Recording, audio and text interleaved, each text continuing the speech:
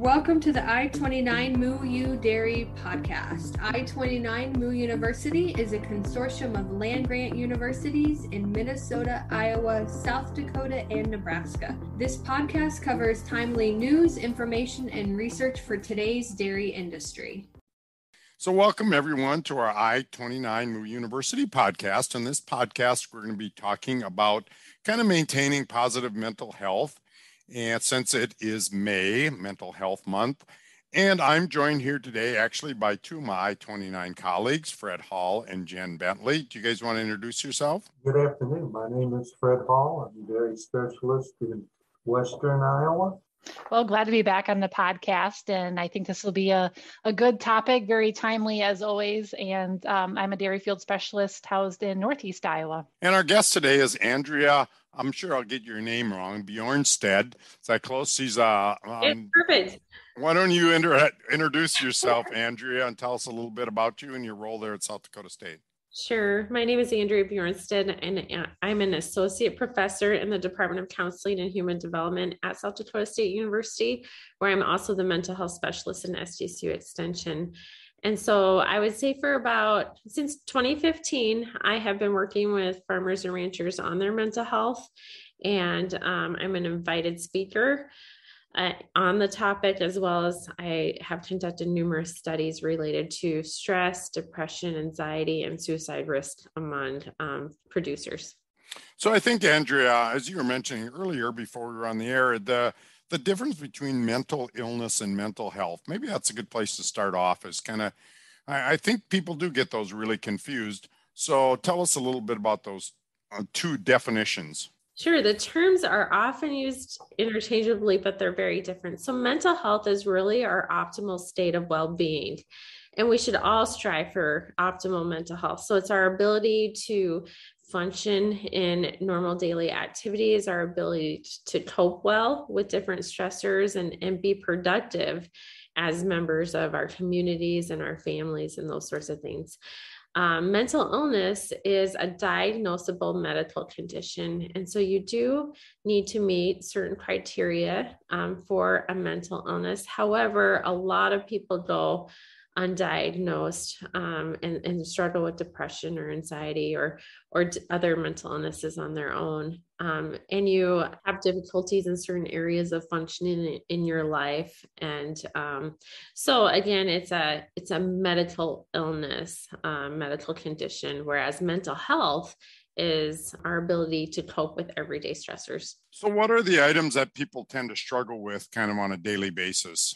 I mean, as you look around, and I think all of us, and along with that, what percent of people at some point in their life or over the course of a year have mental health? Because there's still this stigma, it seems like to me, that we just can't talk about mental health or mental illness or anything around that. So I think it's more common, at least, than I maybe think it is.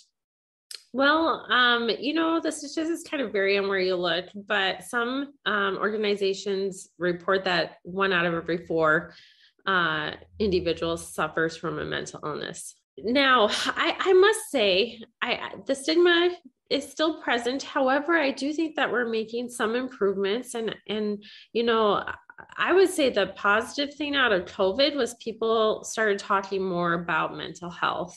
At times, I don't know about all of you, but I had moments where I was really struggling. I was balancing kids and work and trying to educate, being a teacher while being socially isolated, a heightened sense of universality and cohesion that we weren't alone, that kind of everybody was struggling. And the CDC actually reported a decrease in the suicide rate during this time. I think the stigma is still existing, but I think we've made some progress and within the farming communities, some of the most recent reports are stating that there is more of a willingness to talk about stress now. We always talk about the stress, but this morning I was in an alfalfa field and the dairyman running the plant come over the fence and we're visiting. He'd been up for 30 hours. He hadn't eaten yet today.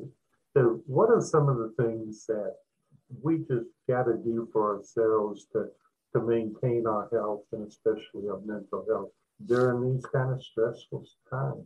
I think self-care is very important. Although we feel like we need to go 110 miles per hour all the time. And it sounds like that's what that producer was feeling, right?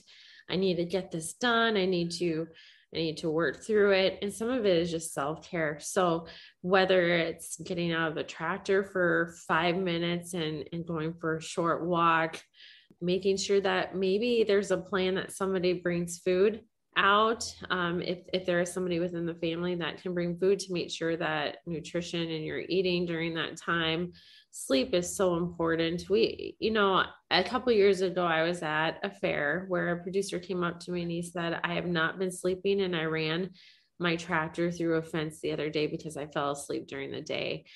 So some of it is really, although we feel like we need to go 110 miles per hour, what are the repercussions of something like that happening if we don't take care of ourselves? So sleep, going to bed at the same time every night, waking up at the same time every day, nutrition, maintaining our regular routines. Positive self-talk is important during stressful times. And I know that can be difficult because when we're stressed out, we have that tendency to move into a negative thought cycle pattern of, oh, this isn't going well, and pretty soon this won't go well. And it just keeps going. So really focusing on the positive self-talk and reframing those negative situations into something positive. Well, thinking about, well, what is going well? Although this is going poorly, what is something that I can focus on that's going well? Making sure you talk about your feelings, don't hold them inside, your worries, your stress. So it sounds like with that producer not sleeping, maybe there's a lot of anxiety about getting things done, lots of worries. Just making sure that you're talking to somebody about all those things are important. And Andrea, you probably heard the saying, when mama isn't happy, nobody's happy, right? So that's probably the same with farmers, moms, dads, and we try to build this resiliency within our family, right? So that negativity doesn't filter down to our kids, down to family members. How do we manage that? Yeah, I talk a lot about how children can feel our stress.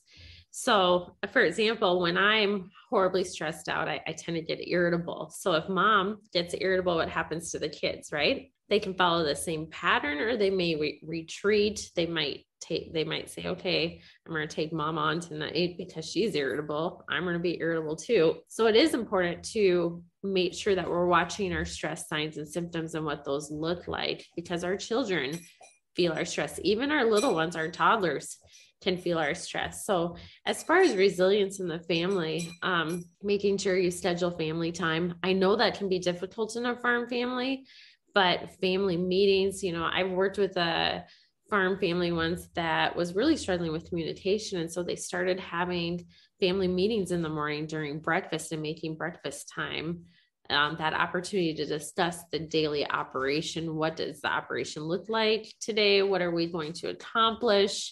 It can be so difficult when the farm family operation intersects with the family, right? We have multiple dynamics happening. So making sure that there is a separation between family time and maybe farm operation time. Go on, spend some time as a marital couple. If you're married, go on a date.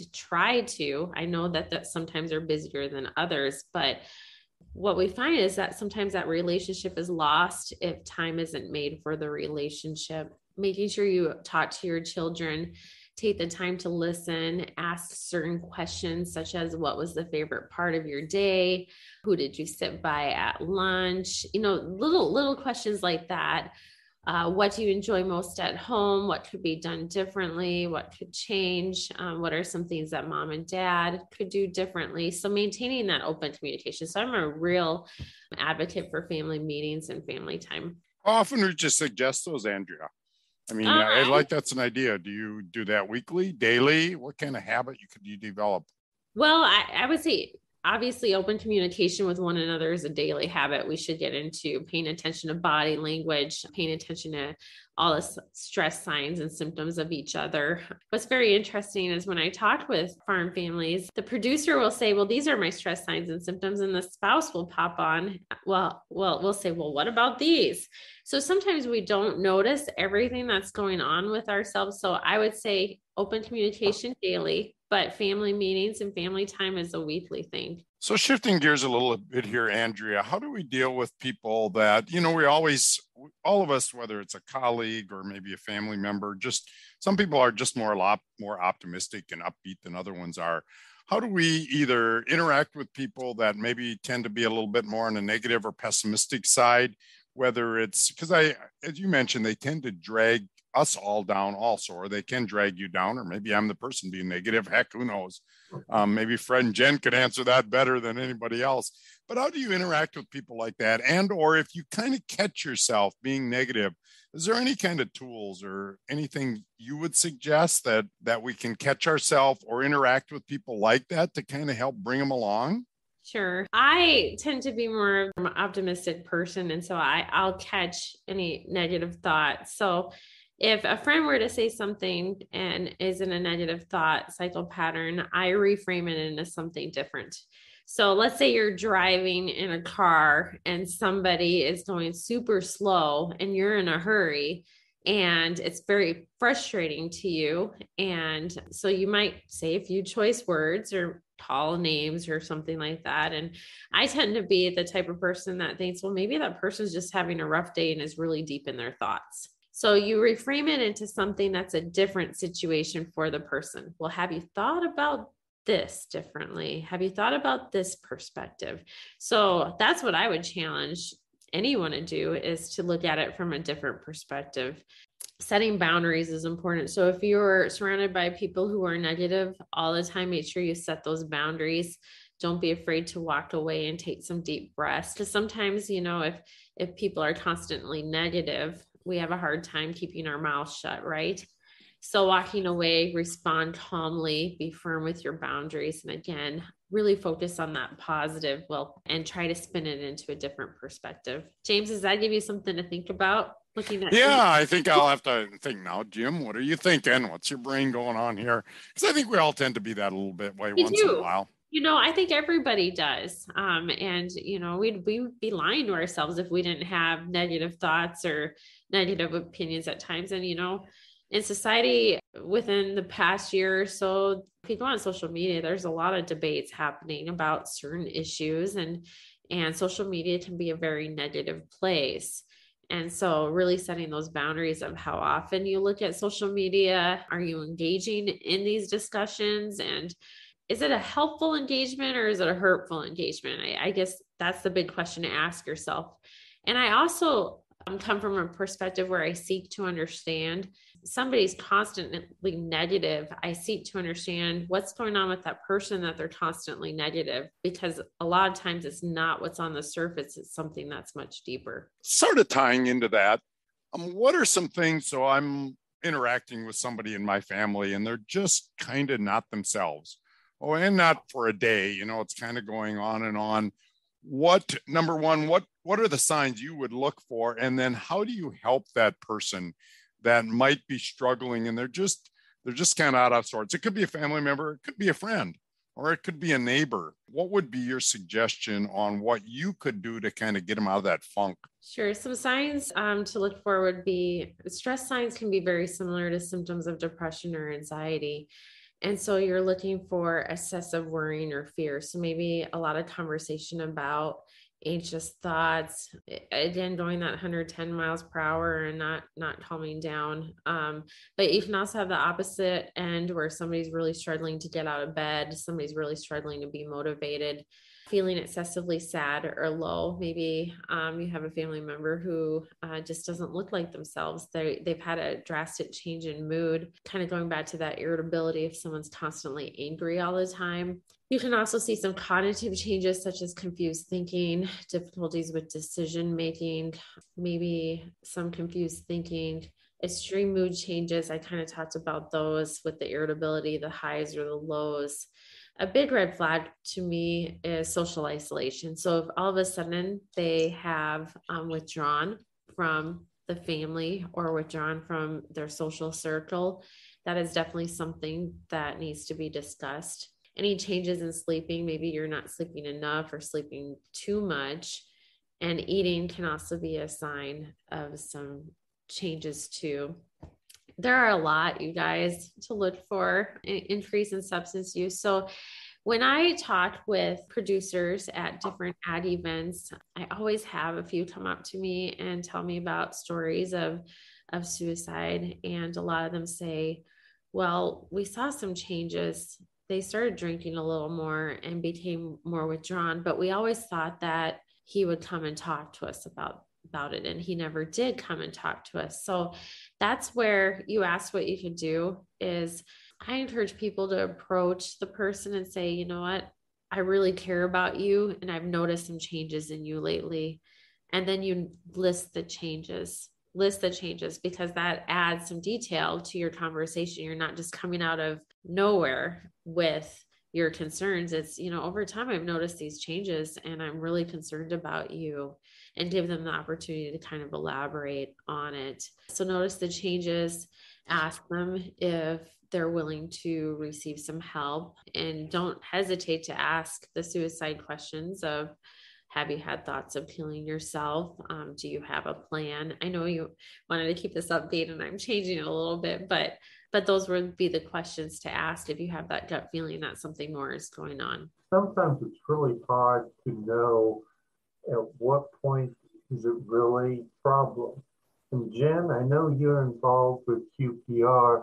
Can you kind of walk us through how that would help us? Yeah, well, I think Andrea said, a lot of good points already. QPR is the question, persuade, refer. So just like Andrea said, asking those questions, letting them know that you're concerned about them, and then notice the changes of behavior.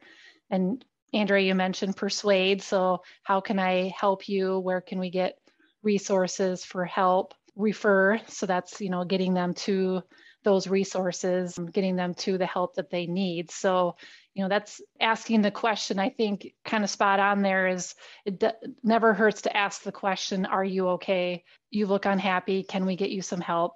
It can be a very direct approach. It could be a very indirect approach, but just recognizing those signs.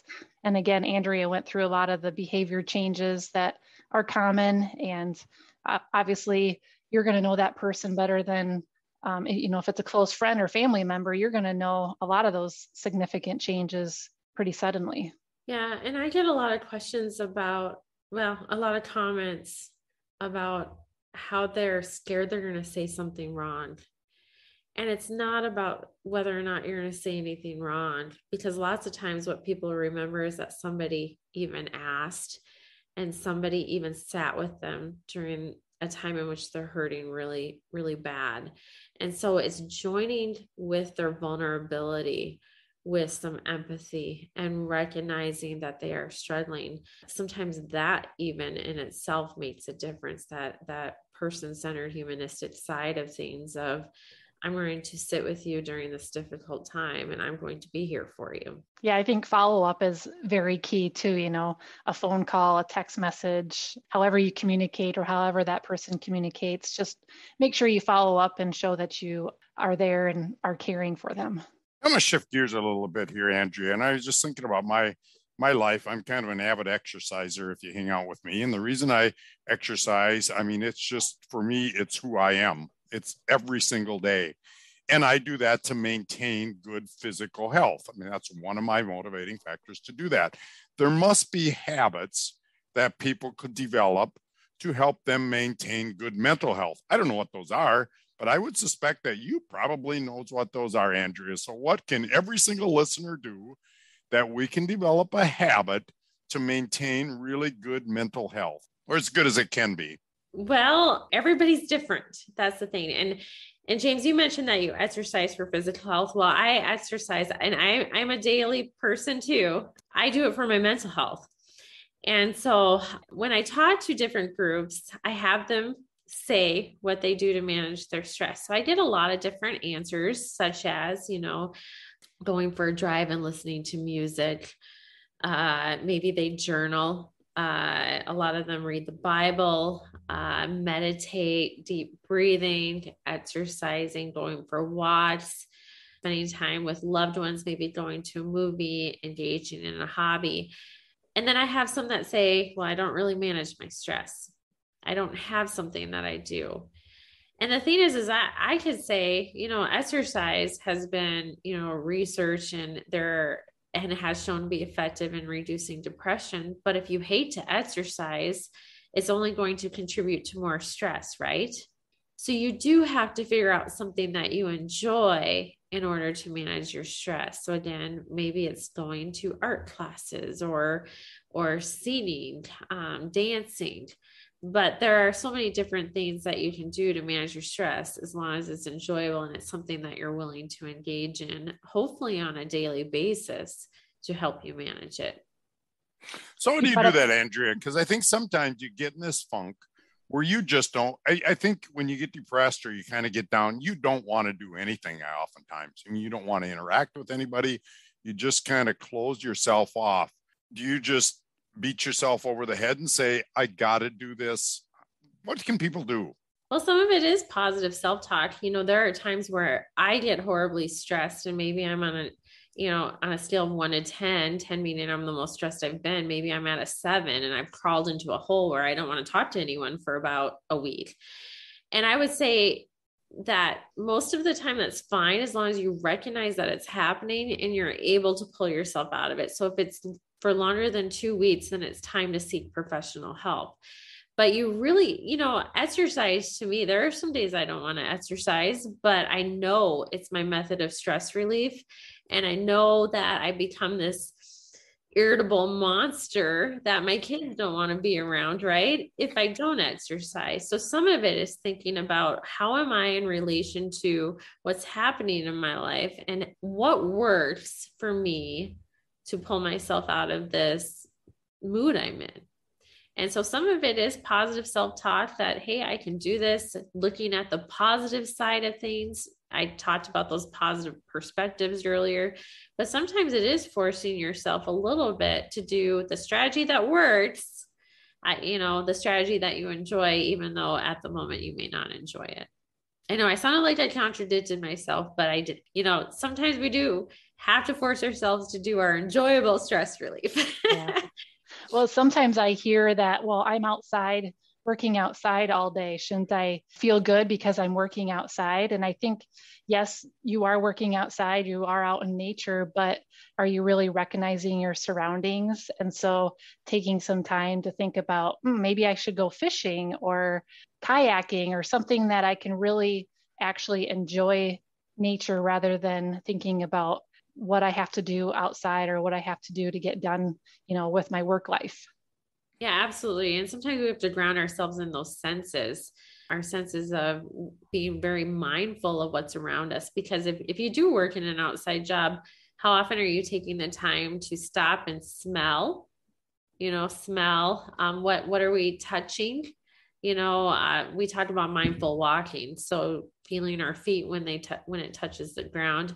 How many times do you close your eyes and take some deep breaths and just listen to nature while you're working outside? So there are ways, like you said, where you're connected to nature, you should be feeling good in nature. But if you don't take the time to connect your senses to nature, it might not be as effective in reducing your stress. I think you're right. I got a dog that I go walking with too. One of the things that I do, and my wife thinks I'm obsessed with this dog. Maybe I am, maybe I'm not. I don't know. But I said, she brings me joy because she is always happy. I mean, for me, pets really do, because they are always in a good mood, no matter what kind of mood I'm in. By golly, her tail will wiggle and she'll be happy to see me. So I think you're right, Andrea. And my wife scratches my head thinking, what the heck? It's a dog. So I think we each have to find what brings us joy in our life. I think there's a lot of truth in that. So Fred, what brings you joy in your life other than those shorthorn cattle you got? There you go. Blue ribbons and tan bark. That's a joyful experience for me. And Jen, with your kids, I'm suspecting it's your children, because you're just at that fun age where you're really, they bring a lot of stress because you're so busy. But at the same time, I think they just, at least my children really, when they were all home, brought a lot of joy to my life. Yeah, they, their activities, what they're involved with, just seeing them grow definitely brings great joy. Things that I enjoy kind of by myself is gardening. I just love to dig in the dirt and plant flowers, plant vegetables. That's kind of my time to get away. Do you think, Andrea, I think this is going to be a personal counseling session, maybe for me, but I think sometimes all of us feel like we need to be busy 24 hours a day or we're not really living life. And as you mentioned, you look on social media, everybody else is in a different country enjoying a beautiful view in Greece or somewhere. Even with things you enjoy, can you be too busy with things you enjoy that it actually adds stress to your life? Oh, absolutely. And to be honest with you, I am a licensed professional counselor, but I won't turn this into a counseling session. No worries. My kids are in so many sports right now, and it's fun to watch them play, right? But they're on traveling teams. And so I literally spend every weekend going somewhere to some other city to watch them play their sports. And it gets overwhelming and it gets stressful. So absolutely, you can overwhelm yourself with things that you enjoy. And you mentioned that, especially in the United States, we do work ourselves to death, right? We are not great at setting boundaries and really living in the moment. And, I've hit the age where I think I'm at the point where I'm not going to allow my work to run my life. And I think you have to make the conscious decision that that's what you're going to do. Otherwise, it will, whether academia or we're farming and ranching, you have to make the conscious decision that their boundaries are needed in order to live and actually live in the moment of, of life. Does that make sense? Yeah, I think that's a good point, Andrea. And Fred and Jen, I'd like to hear your comments on this, because when I've been in extension for, about 25 years or so. And when I started, it was really a badge of courage that a farmer had not missed a milking in 25 years. I mean, that was a bad. And if you went on vacation, you really weren't a real dairy farmer. And I really see that changing, especially among younger families. And sometimes that creates conflicts, intergenerational conflicts, because the younger generation might want to do something. I don't know, Fred and Jen, have you seen that, which I think is a really good positive change? Young people will say, no, that's the last thing I want to be proud of, is that I never got to a kid's event because I haven't missed a milking in 10 years. So I think that's gotten better. Fred, Jen, do you have any comments? I would agree. My two brothers are operating a dairy and they have young families. And I've seen kind of that shift over the last few years of they want to be there at their kids' sporting events. And that's definitely a change from maybe when I was growing up. My parents were home every day doing every single milking shift. And now we're trying to be flexible with, who we hire to make sure that we can get to all those events. One of the dairymen I've worked with happened to be in Michigan. And when his girls were old enough to be in school sports and plays and that, he said, that's important to me. And I'm not going to miss it because the angst that would be in the family. So he milks at noon and midnight. He says, I can sleep in till 9 o'clock, but I can attend every sporting event the girls are in. I can go to the theater, go on a date night that doesn't create a problem. So I think, we're viewing families differently than when we were growing up. And I am conducting focus groups across South Dakota right now. And one of the conversations that has emerged is with our older farmers is a sense of regret that they did not engage themselves as much with their kids as they should have. Whereas the younger producers are saying, hey, I'm working to engage. I might not make it to everything, but I'm trying to make it to something. So I think I'm hearing the same things that all of you guys are seeing too. As we kind of wind down the podcast, I'm going to shift gears and ask, maybe it'll lead to a bunch of questions, but We've talked about identifying, and after something's happened, whether it's a barn fire or suicide or whatever trauma hits the family, how should we start working with families after the fact? Well, I do think it needs to be a community effort of coming together and really trying to provide resources to that family, and whatever that looks like, whatever the traumatic event entails. So providing that resources and making sure that you stay connected, checking in, because oftentimes, if there is a death in a family, sometimes a lot of resources are provided pretty early and then it just plain disappears. So how do we maintain that connection for time, beyond that week after the death? Having, maybe it's an awful thing where a child is involved. Usually, a crisis team is implemented within the community to offer the additional support to other kids, family members, that sort of thing. So lots of times it's a crisis team effort, but as a community, making sure that that connection is maintained. Thank you very much, Andrea. We've sure had a great discussion for this podcast. Any closing comments you'd like to leave the listeners with? I would just say, if you're struggling, just don't hesitate to talk to somebody. Find somebody that you trust, somebody that you feel is willing to listen. And if there isn't that person, there are numerous hotlines that are available in the Midwest that you can call, and someone's right there to listen and stay connected with you. So again, if you're struggling, don't hesitate to reach out. And if you know of somebody that is struggling, don't hesitate to reach out to them either and sit with their vulnerability. Thank you very much. I know all of our extension groups have a lot of information available. We'll include some of those links with this podcast. I'd like to thank Jen Bentley and Jim Salfer for working today with this podcast.